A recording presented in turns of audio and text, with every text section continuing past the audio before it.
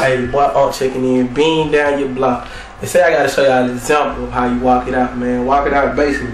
Your footwork gotta be right for one. You gotta have on the fresh pair of shoes. I'm talking about some exclusive J's, Air Force Ones, Adidas, you name it. But mind it, man, just a little footwork. You know, you just get down. You can get low with it. You know, it's almost like you're doing a twist, but you don't twist it. You just rocking your legs, rocking your ankles. You know, it's all in the footwork though.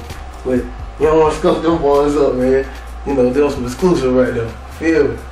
But believe we can hit the dance floor. It shocked me, like I was getting news.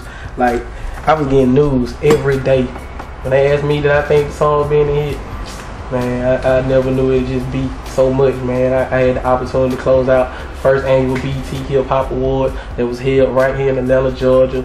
You know, we shut the whole building down, man, a month. You know, thousands and thousands of people, man, from Jay-Z to T.I. to Snoop to Jeezy, everybody was in the building, man. And I had the pleasure doing that, man. And it taking off, man. I'm on the road like every day, man. And I'm just blessed, man. I never knew it'd just be so much. Cause I used to watch TV all the time, man. You know, Yo MTV Raps and, you know, the basement, you know, it just expanded, man, and I always wanted to be a part of it. And now that I'm here, man, I ain't trying to look back, man, because it's only come once in a lifetime, and I'm just glad to be a part of it. Two-step, I got my own little cool way of two-step. I choose to just go 2 to the right, 2 to the left, and I got my little bounce that I do, man, my little jiggy bounce. So basically, you just go, now going in 2-step, then going in 2-step, then going in 2-step, then going in 2-step, now get jiggy with it, now get jiggy with it. But everybody got their own little 2-step, so you can choose your own, man. Just get jiggy with it, feel me?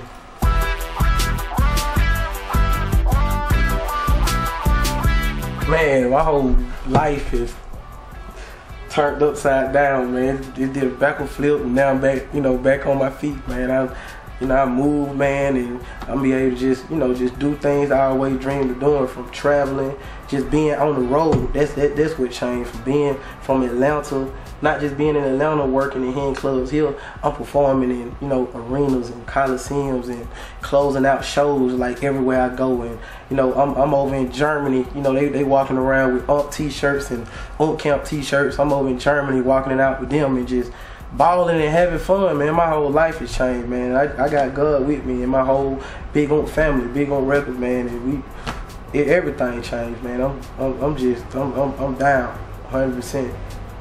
I try my best, you know. I dedicate my whole show and my whole, you know, lifestyle to my fans as far as putting on a good show and meeting and greeting, signing autographs and taking pictures. And you know, I try to do that with everybody after the show. And I know it'd be a lot of fans that I don't get to, and they might get really, you know, ticked off. You know, they stayed the whole while, seen so many people, but you got them 1 or 2 and 3 fans just say, man, I just came here to see you and I can't get no picture. They go crazy, they go bananas, and that's like a little bit of everywhere. I even had a kid come punch me in my stomach because I couldn't get to him to sign the autograph, and it just really hurt me. So that's like one of the craziest things, man.